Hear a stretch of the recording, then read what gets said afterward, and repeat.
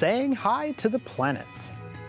Hey there, stargazers. I'm Dean Regas, astronomer for the Cincinnati Observatory. And I'm James Albury, director of the Kika Silva Pla Planetarium in Gainesville, Florida. We're here to help you find your way around the sky. How can you tell a planet from a star? Practice, practice, and more practice. But once you find a planet, you've got it made. Planets won't move much from night to night, so after you identify Jupiter, Saturn, and Mars, you could keep coming back to them night after night. In fact, during his nightly rounds, Dean likes to say hi to them. Hey, Jupiter! How's it going, Saturn? Mars, what are you doing? What are you doing? It's definitely the ultimate long-distance relationship. But still, I think it's cool to know that that light up there is a planet, a world all its own. And you can let your imagination take you for a visit. And since we on Stargazers have the power over space and time, let's take you there. So, will they say hi back? Sure they will, Dean. Let's head to the planets. Okay, we're facing southwest at about 8 p.m. any night this week. As the sky darkens, the two brightest star-like objects are actually planets. It's really easy to identify the first one. Howdy, Jupiter! Yep, that really bright star is actually the largest planet in the solar system, Jupiter. It's over 560 million miles away from us this week, but still shines brighter than anything else in the southwest. Planets like Jupiter all shine by reflected sunlight. Basically, sunlight travels hundreds of millions of miles, strikes Jupiter, then bounces hundreds of millions of miles back to your eyes.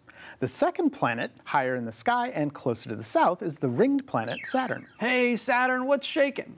Right now, Saturn is about 950 million miles away.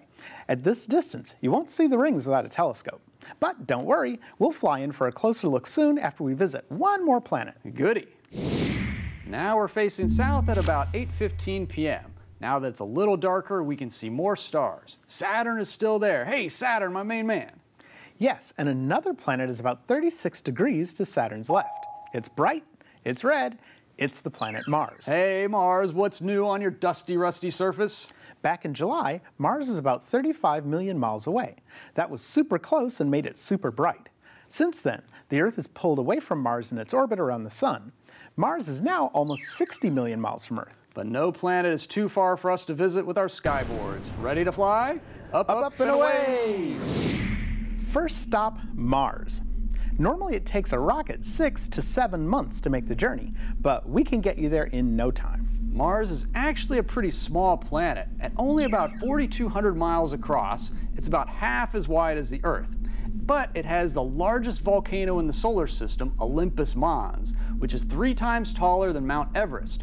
And Mars has the grandest of canyons, Valles Marineris, a 2,000-mile-long, 5-mile-deep gash in the surface.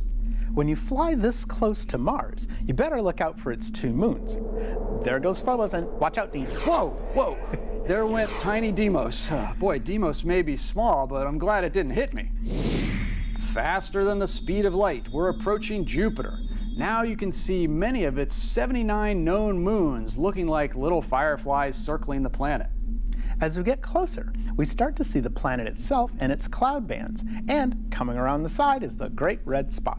Since Jupiter is 88,000 miles across, everything we see here is humongous. The red spot, for example, is 2 Earths wide. Although to the naked eye, Saturn just looks like an ordinary yellow star, it really comes to life when you look at it through a telescope. You can see the rings and some of its 62 moons, but the ultimate view came from the Cassini spacecraft, which orbited Saturn from 2004 to 2017. That planet just does not look real. But it is, and you can find Saturn tonight along with Jupiter and Mars. Whenever you see them, be sure to say hi. Keep looking up.